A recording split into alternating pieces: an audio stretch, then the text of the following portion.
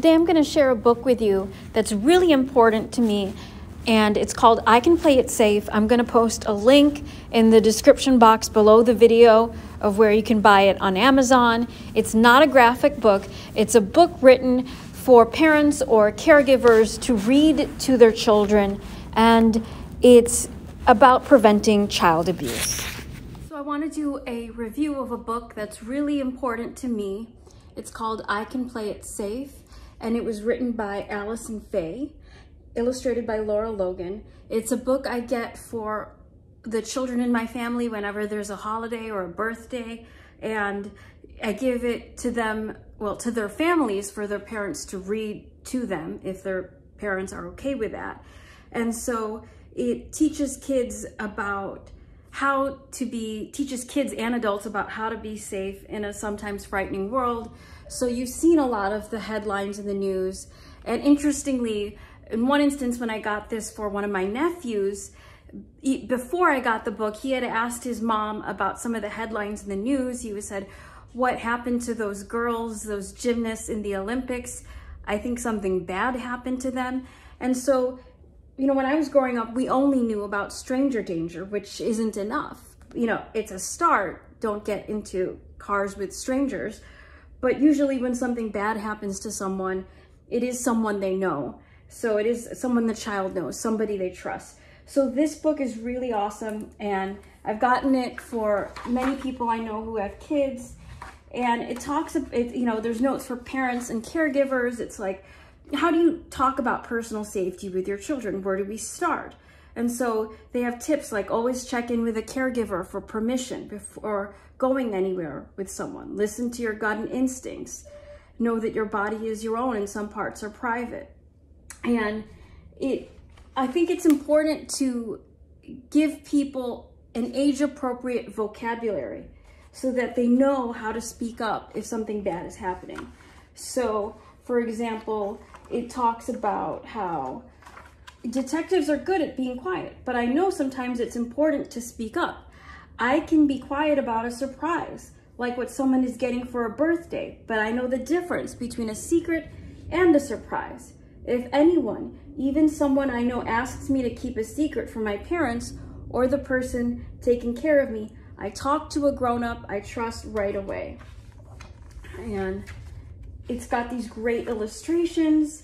Just like a captain takes care of the boat, I take care of my body. I know that my private areas, the parts covered by my swimsuit, are my own. If anyone touches me in a way that makes me feel bad or confused, I talk to an adult I trust. I know it isn't my fault if someone tricks me into a confusing or harmful touch. So I think it's fantastic. I've given it to people who said that, people I love, who said they read it to their children. A lot of people, we want to keep the children in our lives safe, but we may not necessarily know how to in an increasingly complicated world. And, you know, I know there are grown-ups in my life who love me and want the best for me. They help me learn and try new things. If I am sad, they cheer me up. It goes on if I'm lonely, if I'm scared. If anyone tries to hurt me, I can talk right away to one of the grown-ups I trust. And that's how I want all the children in my family to feel. It provides personal safety tips. So when a child is abused or abducted, the offender is likely someone they know. So teaching kids about stranger danger is not enough. In fact, there might be a time when a child needs a stranger to ask for help. A good choice to ask is a mom with children. It talks about the check-in rule. You know, perhaps our greatest safety defense is the gut instinct or the uh-oh feeling we have.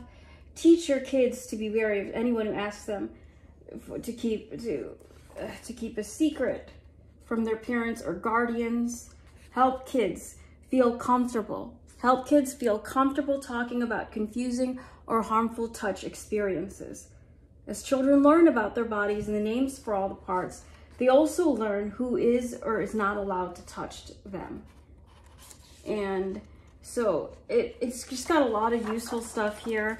And for those of you who don't know, what is the Jacob Wetterling Foundation? So Patty Wetterling, who's the co-founder of the Jacob Wetterling Resource Center, said this is a brilliant book that affirms children and takes away fear in a sometimes frightening world.